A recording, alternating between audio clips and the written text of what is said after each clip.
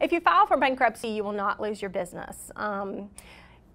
Unless you have a lot of assets where the Chapter 7 trustee would be able to liquidate those assets, meaning that you own the company 100% and it's worth a lot of money, then the Chapter 7 trustee may be able to liquidate the assets of your business in order to be able to pay your creditors.